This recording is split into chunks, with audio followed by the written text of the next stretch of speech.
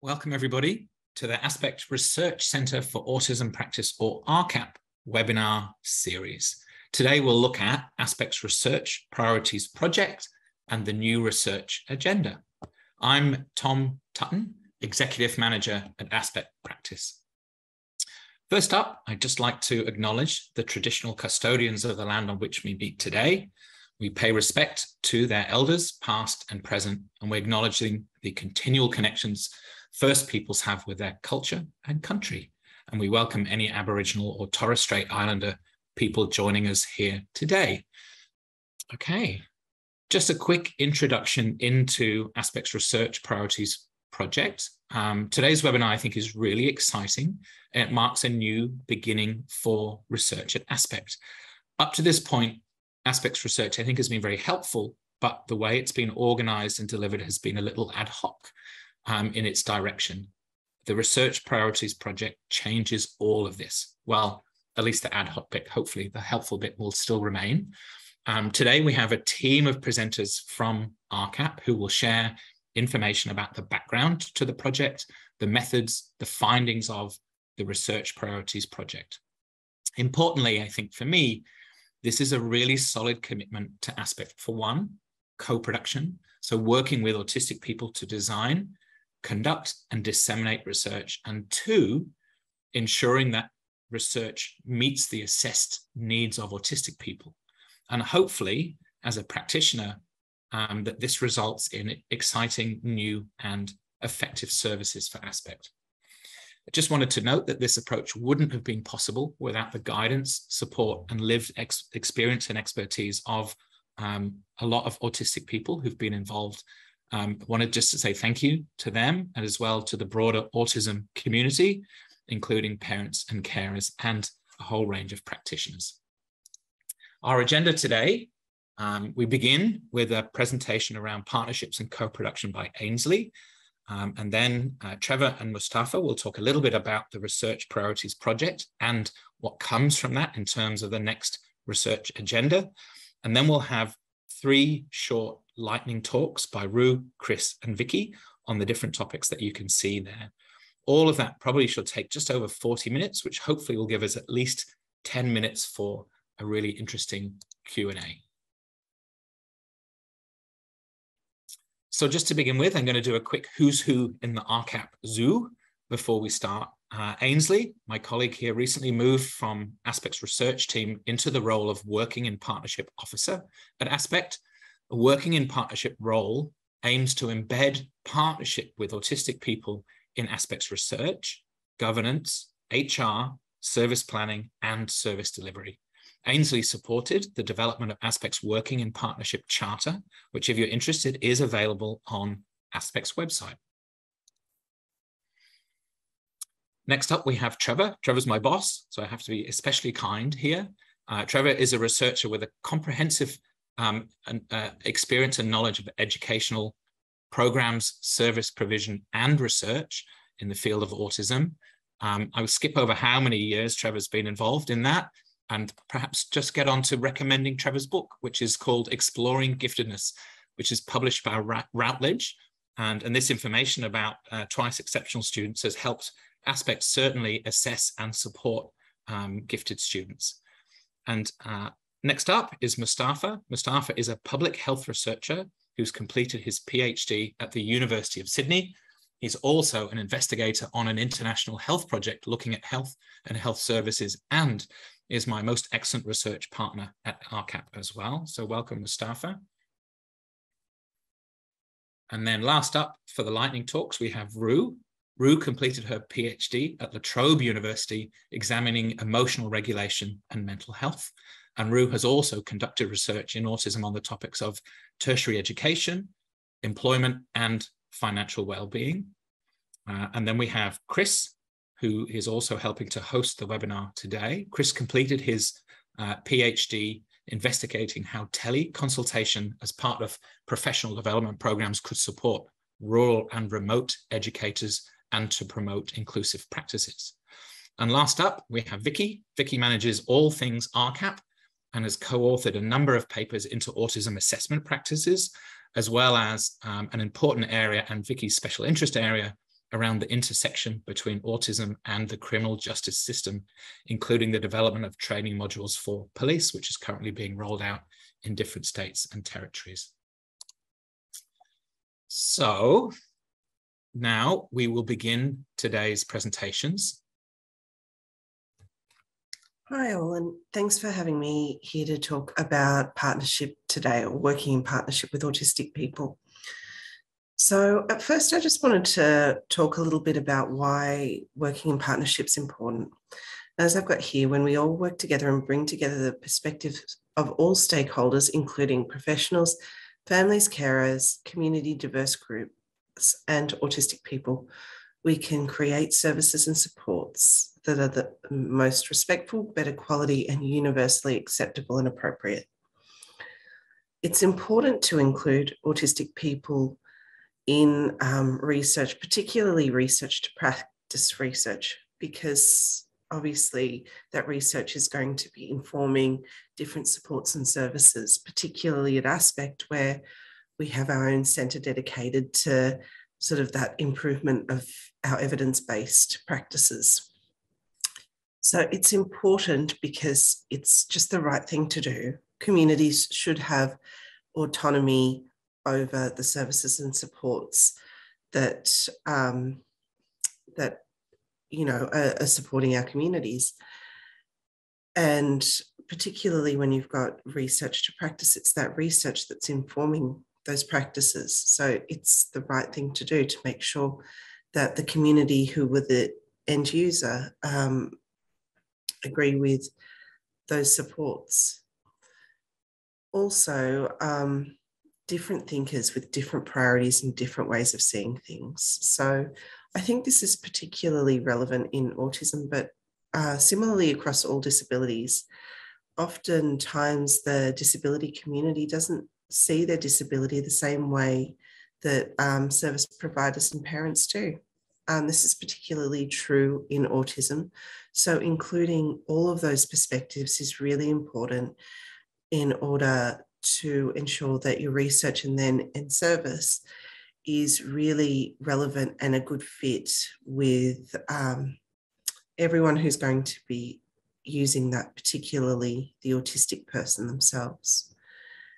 And this idea of different thinking and different sort of ways of perceiving the world and talking about setting priorities, this is particularly relevant to this webinar, because this is about research, priority setting, understanding. So nobody understands autism and what it actually feels like better than autistic people.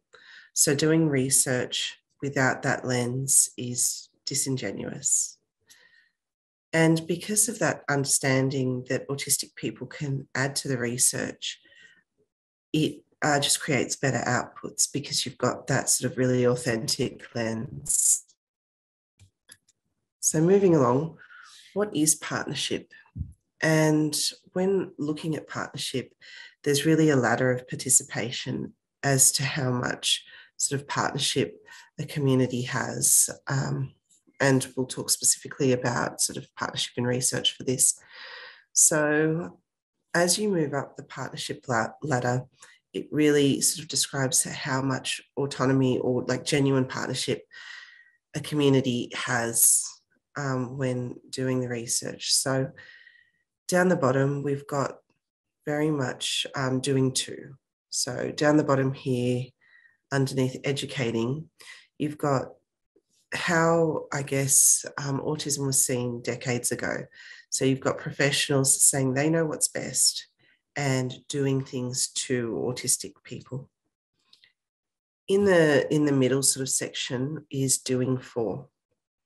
And that's kind of, I think, where we've gotten up to probably in the last decade, which is we're starting to engage with, consult with, sometimes it's still a little bit informing the autistic community, so little bits of input here and there. But as you climb up the level of participation, you move towards sort of real, authentic, shared decision and power, decision-making and power sharing, which is doing with. So that's in a research context, researchers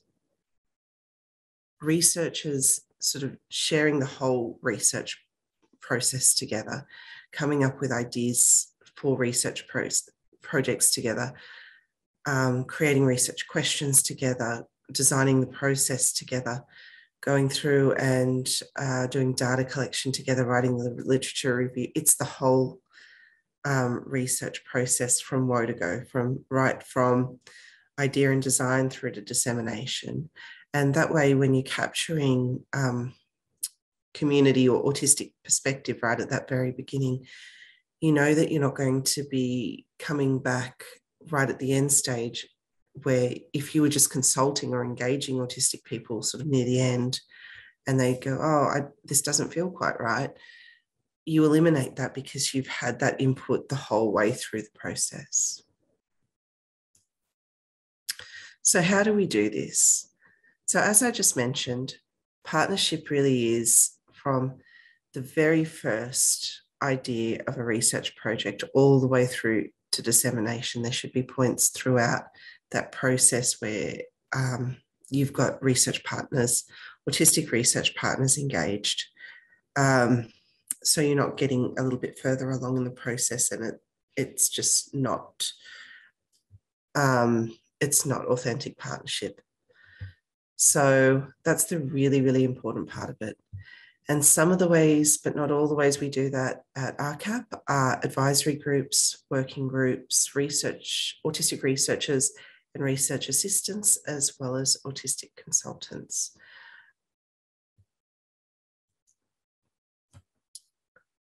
For the Research Priorities project, we did have a Research Priorities Advisory Group. And because we were trying to find the research priorities of not only just autistic people, but like families, parents, and carers as well, we had a very diverse group of autistic adults, parents of autistic children, practitioners, and autism researchers. And there's some people in this project were also wearing dual hats as well. So many thanks to the members of this advisory group, Dr. Trevor Clark, Louise Cummins, Belinda Duncombe, Karen Huss, Dr. Mel Hayworth, Dr. Genevieve Johnson, Matt Osler, Professor Liz Pelicano, Krishna Sadhana, and Yogi Warestra. They were involved right from the very design and saw the project through in its entirety. In this project, we also had autistic researchers and we had parents of autistic children who are also researchers doing all of the interviews for this project. So I think because this project was really quite, we were asking for a lot of personal details for our autistic participants. I think it really helped to have the authenticity of having an autistic person to speak to in this process. And I think that same level of comfortability was built with the parents that we interviewed because there was that sort of shared understanding of experience. And I think it really led to participants feeling more comfortable with the process because there was that understanding of their perspective.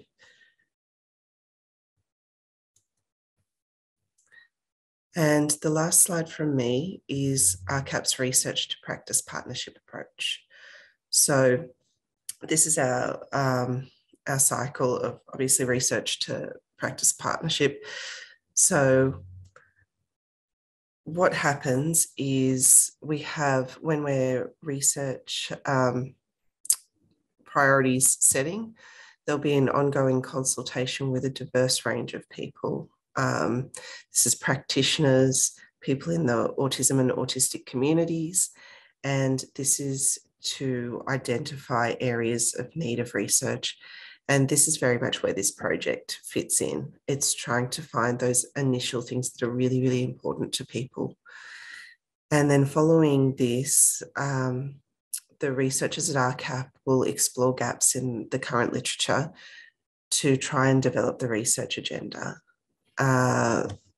Then these these gaps or these areas are prioritised once again with people in the autistic and autism communities, practitioners and researchers.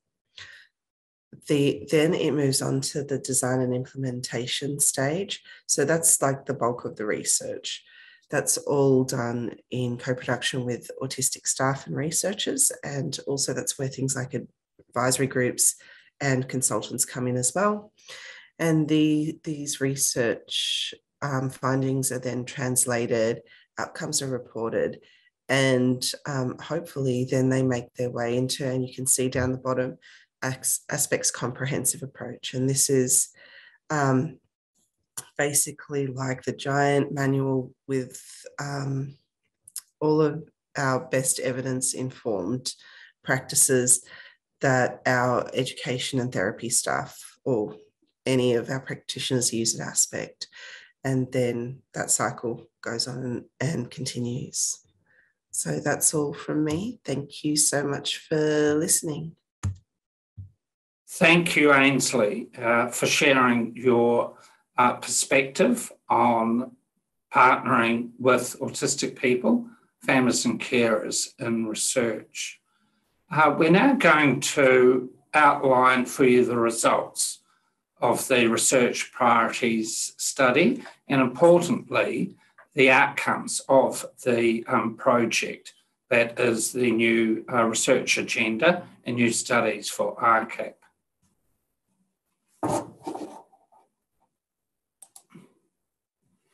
The purpose and aims, just briefly, of the study was they were very important to Aspect and really to all, they should be to all researchers in the field of autism, is to align our research, our studies and our research agenda to the priorities of autistic people, their parents and carers.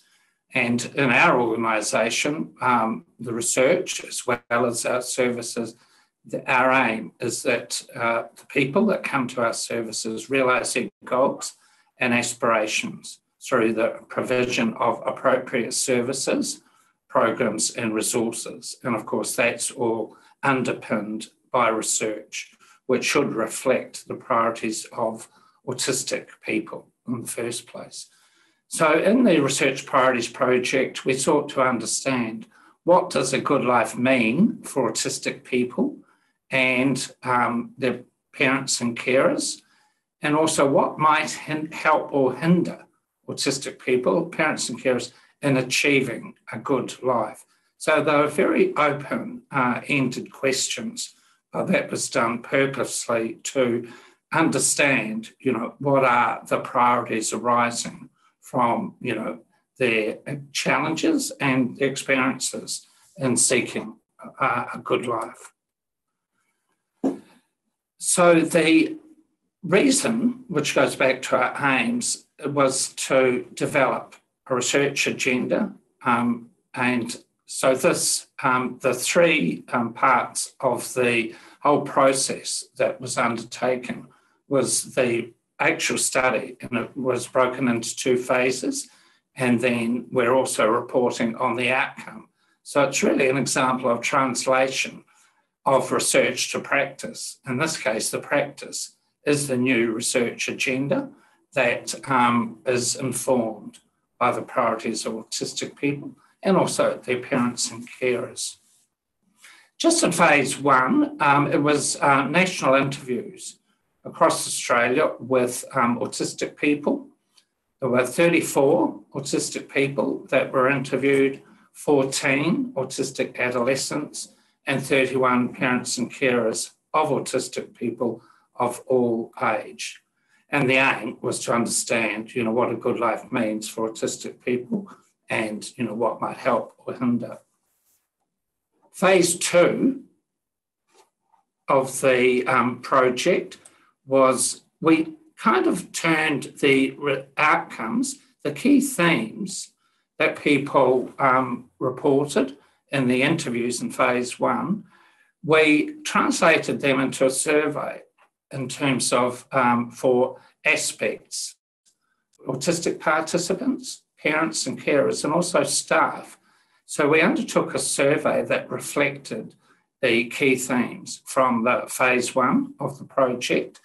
It was a ranking exercise as to see, in their view, what were the priorities of those key themes identified. So there were 93 participants responded to the survey, and it was a mixture of autistic people. And this is just a reminder who accessed Aspect services. It wasn't to the wider autism community, and again to the parents of autistic people, whether school-aged children, very young children undergoing Aspect therapy, or adults. Participants were asked to, as I said, to categorise each theme according to the degree of importance. And the research agenda is a result, which we've just working on finalising at the moment. So now I'm going to hand to Mustafa, who will overview each of the priorities of autistic people that resulted out of the 2 phases of the project. Thank you, Trevor, for that introduction. And just going off what Trevor explained, in terms of the 2 phases of the study, the results were down to 8 priority areas which were identified through mainly the first study, and as well as the second study showing the importance of pretty much every or almost every area that we asked about. The first priority area we identified was establishing and maintaining relationships. And people usually said that relationships were kind of sources of companionship and practical day-to-day support. And they kind of formed a bridge between the autistic person's world and the neurotypical world. And this kind of was reinforced with people talking about, especially when they talked about their intimate partners or intimate relationships, but also in the sense of platonic relations as well. However, we noted the challenge of social differences resulting in misunderstanding, and a lot of people kind of gave us information about them not being understood correctly by others that they're communicating with. So, and especially not understanding the social intent of other people.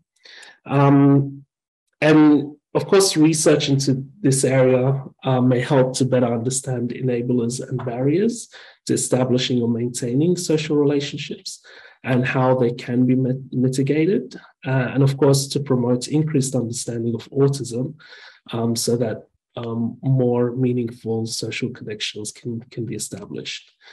The second area, which kind of was possibly the most important in terms of people speaking about it, was the area of mental health or taking care of mental health. The majority of our participants actually said that they have been clinically diagnosed with anxiety or depression, and they've been experiencing long-term difficulties. And they associated these with normally like bullying, negative social experiences, the unpredictability, and also feeling of low self-worth and needing to mask or, to pretend to be normal. And the lack of appropriate mental health services were also identified.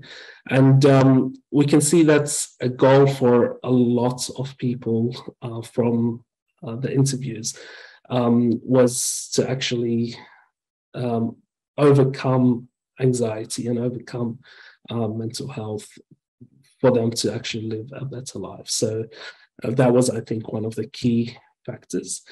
The third area is self-acceptance and acceptance in the community. And many experience lack of acceptance and social inclusion in their daily lives, whether that's at the workplace, at schools, in social settings. And of course, there was a social stigma and lack of understanding of autism in the community. So people also had issues with disclosing, whether that's to workplaces or in their social life.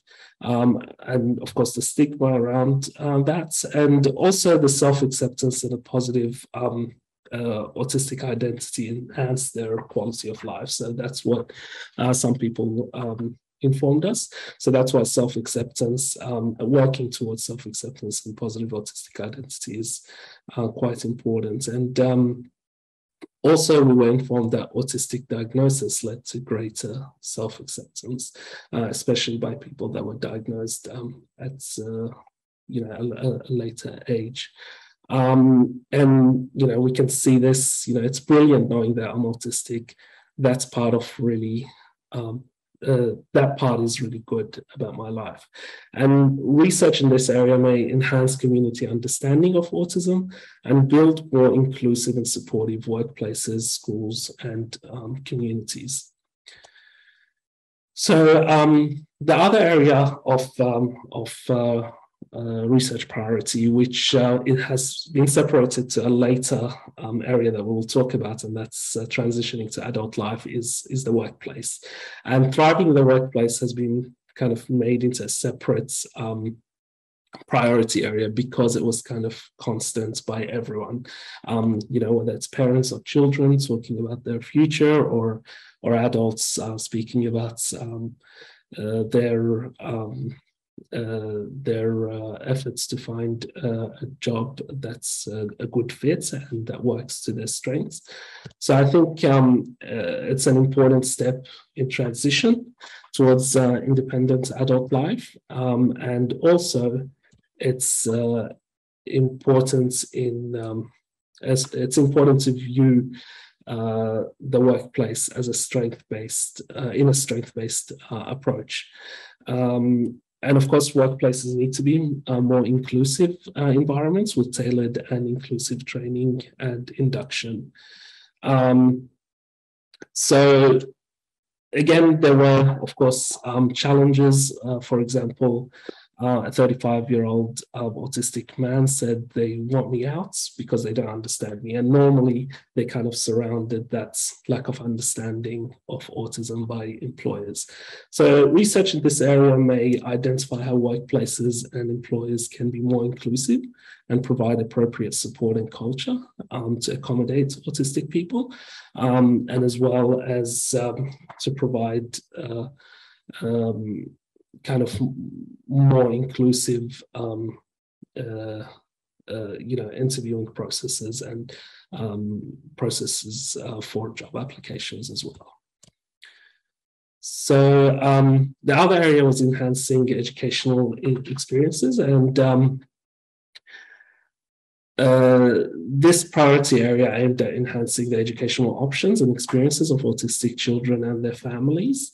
So school is always going to be an ongoing challenge, as this mother of a 7-year-old autistic child informed us, and that different people and different teachers impact a lot how the individual child is progressing, especially in main school settings, so in mainstream school settings. So I think that's also important to enhance training and professional development for teachers to work with autistic children. And we also noticed a lack of implementation of autism-informed teaching practices, accommodation and supports in mainstream schools. And of course, the importance of autism-specific schools in this space. As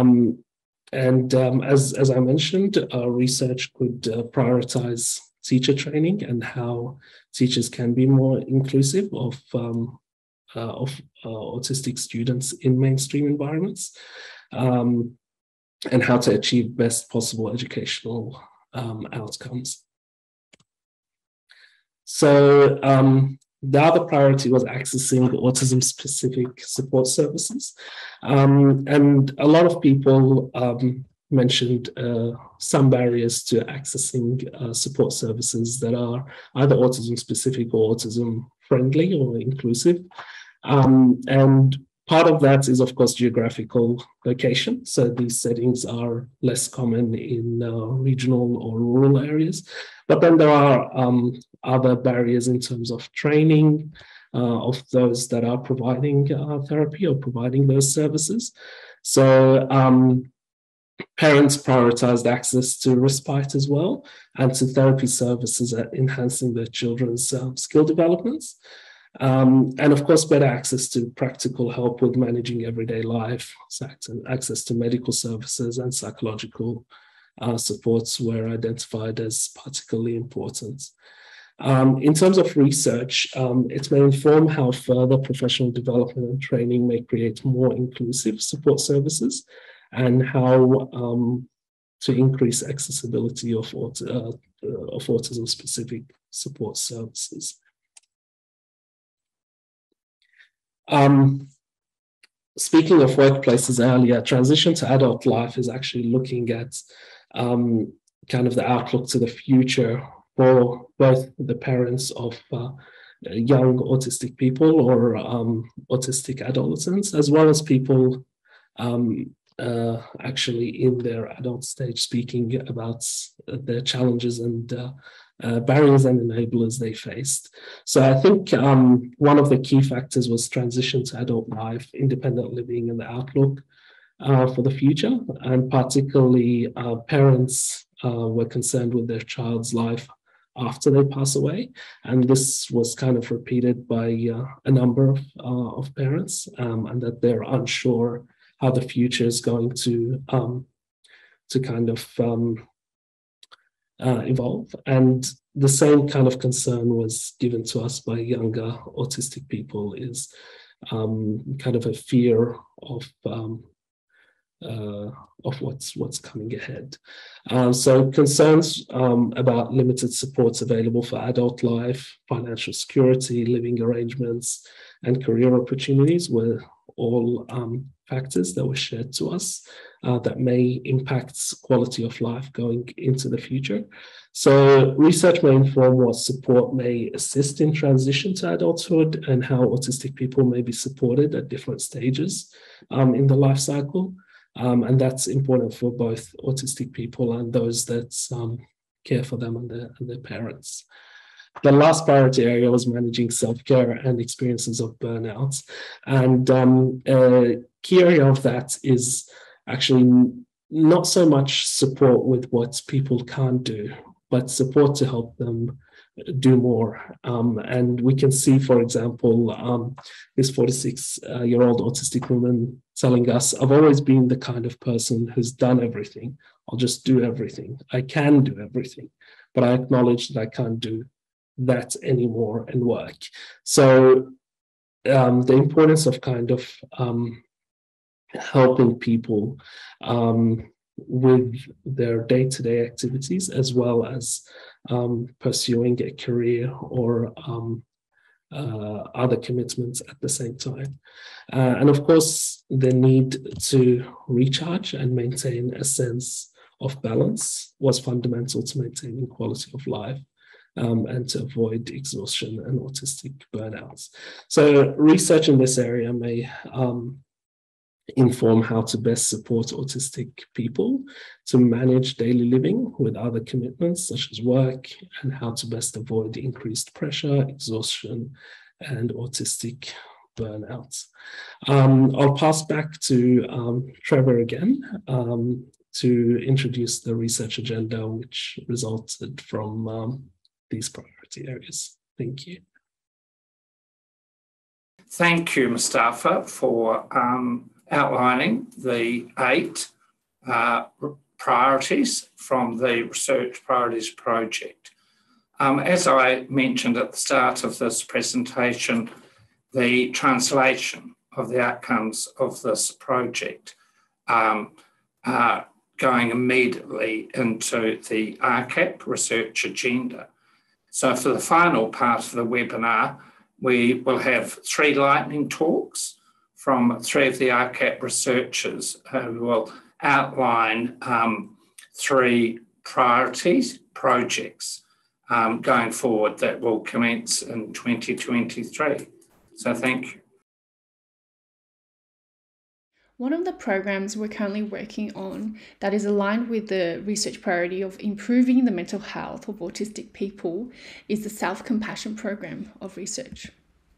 Self-compassion involves treating yourself in a kind and gentle manner.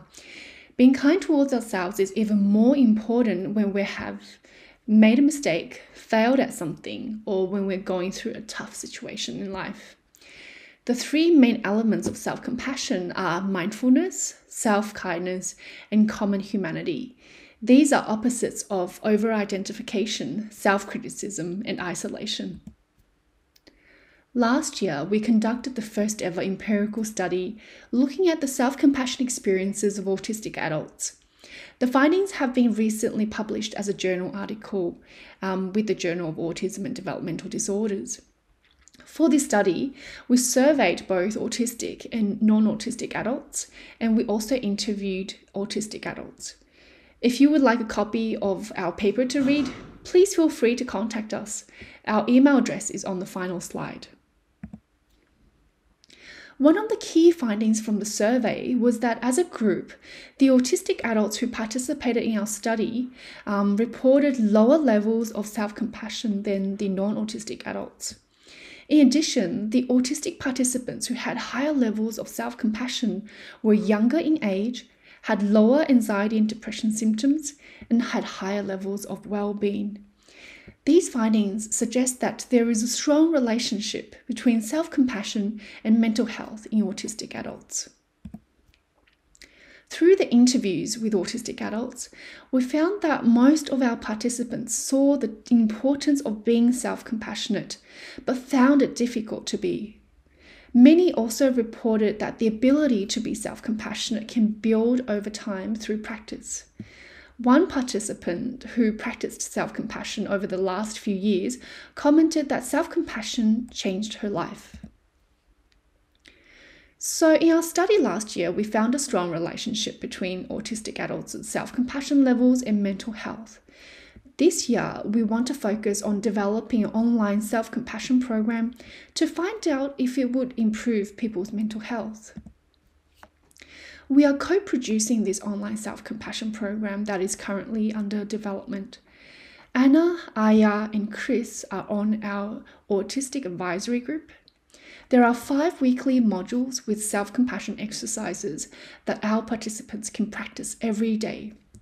The program has been designed so that autistic adults can go through it on their own. The content of the program is based on the Mindful Self-Compassion Program, developed by Drs. Kristen Neff and Chris Germer. We will be running a research project to evaluate the effectiveness of this program, and will soon be recruiting participants.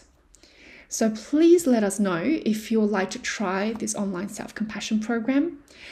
Feel free to email us at this email address, which is research@autismspectrum.org.au.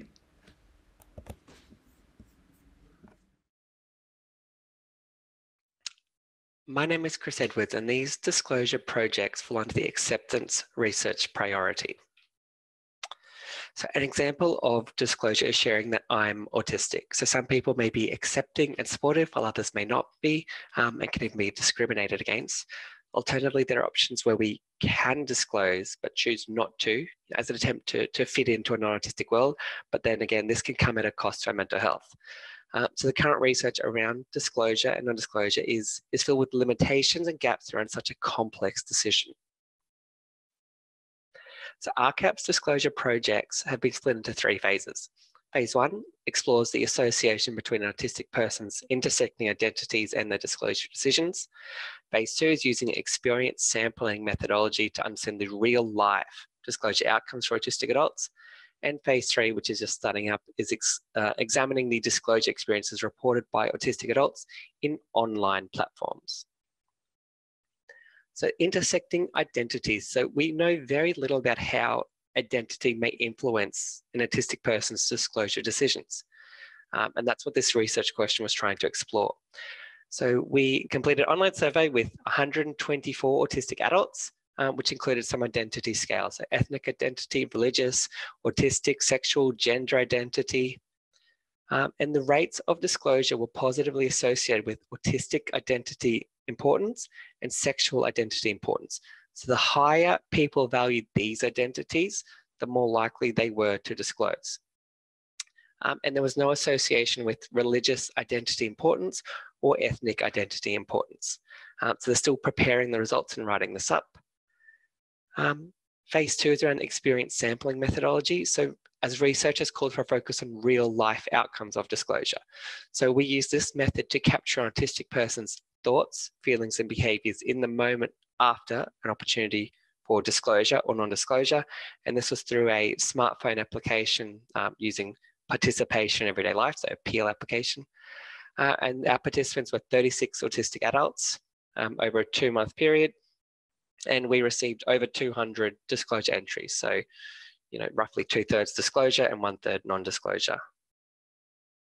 And this is just an example of some of the questions that are asked. So these are screenshots from the phone application.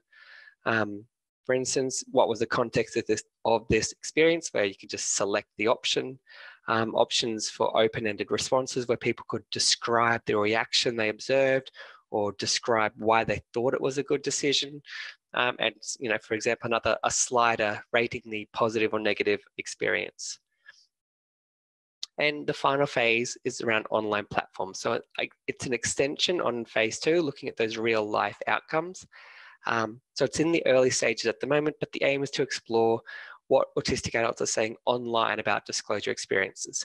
So what's the impact on their lives? Is there a trend over time? And so the method's still being determined, but we'll be collecting and analyzing from public and free posts. So for example, Twitter, Reddit, Wrong Planet, Facebook. And that's it. So stay tuned for the results as they're all sort of in their early stages or being prepared. Thank you. In 2023, ARCAP will be evaluating ASPECT's distance education program.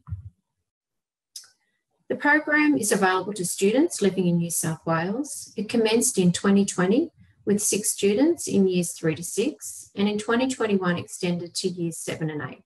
Currently, we have 38 students across years 3 to 10.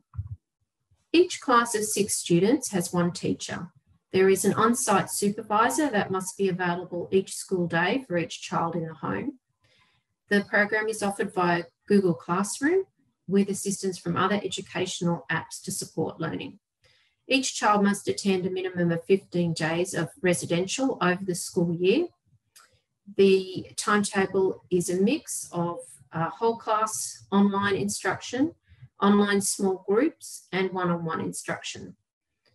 All sessions are recorded and the timetable is flexible to allow for the children's other commitments. In 2020, we conducted a pilot study where we investigated the benefits, challenges, and outcomes of the program from the perspective of the parents, students, and teachers at that time. Overall, the program was described as a positive experience.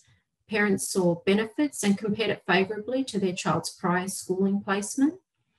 They especially appreciated the flexibility and the individualised nature of the program, where children could work at their own pace, and parents reported that the home environment was more conducive to learning.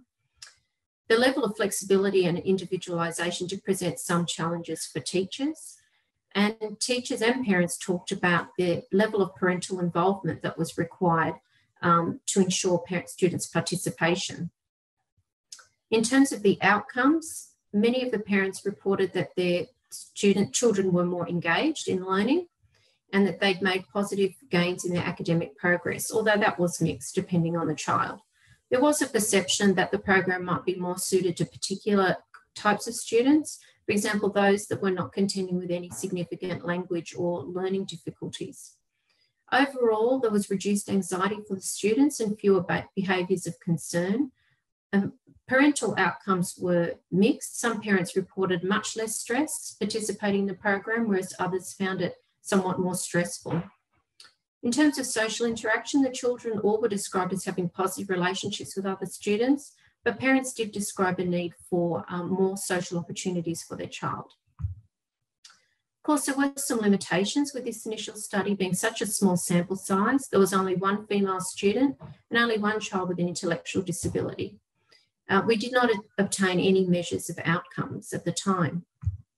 So for our 2023 evaluation study, we'll be guided by research questions such as what are the social, academic, behavioural and mental health outcomes for students enrolled in their very first year of a distance education program? Are there any child characteristics such as age, autism severity, language level, whether or not a child has a co-occurring mental health condition or an intellectual disability that might be associated with those outcomes? We're also interested in the parents. So do parents whose children participate in Aspect's distance education program report any changes in mental health and wellbeing? We're hopeful that the information that we gather from this follow-up study will help us in continuously improving the program, but also identifying those particular child and family characteristics that might tell us which children are most suitable for participation in a program such as this. Thank you.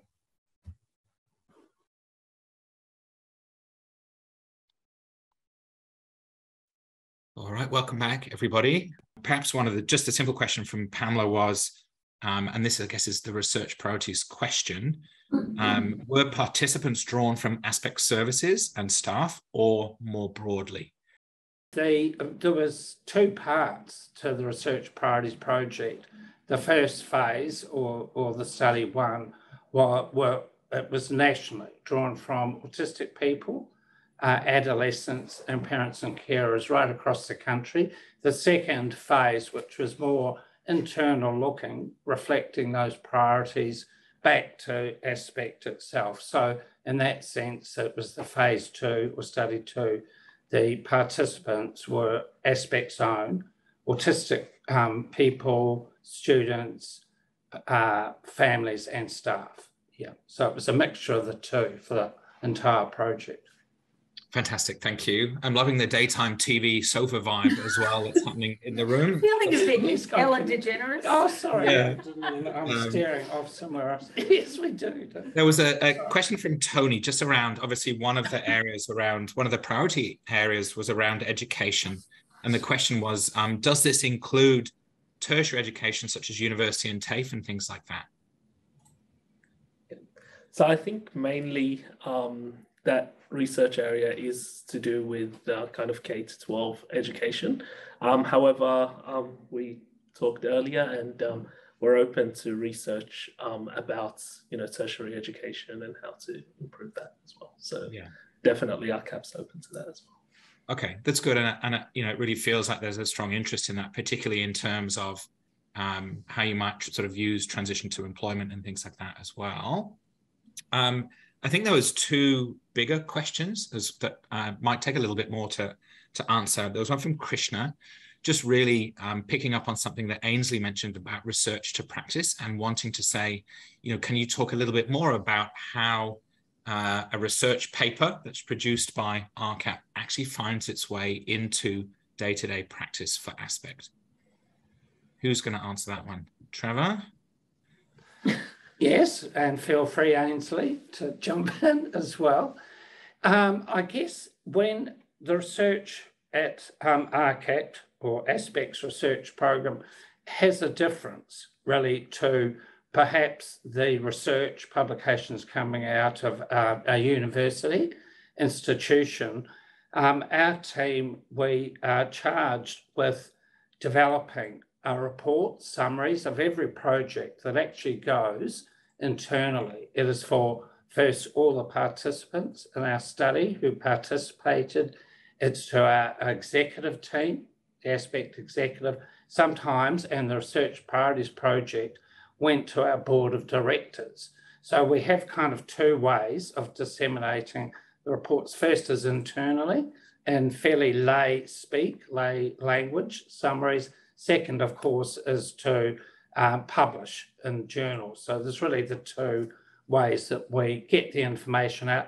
In our organisation Aspect, we've got a direct link from the outcome of our research projects straight into integrating those outcomes into the approach, that all of our staff and services, whether it's early intervention, schools, adult programs, etc., that the outcomes are translated into our approach called the ASPECT, comprehensive approach. Training modules are developed, rolled out to all of our staff. So, Christian, I think that's, an example of how we translate research into practice. And, I think ARCAP's in a very privileged position, being part of such a large service organisation, to be able to do that, because it's not necessarily that, usual for a lot of other research institutions. Yeah, fantastic. Thanks, Trevor. It's good to hear that the work doesn't start at publication, that it really comes through to frontline practitioners.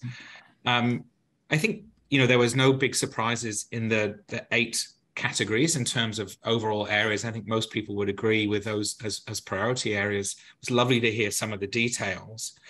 I think one of the questions is they are quite broad in their scope. And a question is, how do you then take the next steps into prioritizing more specific areas of research, and how do you stay true to the feedback that you got from autistic participants?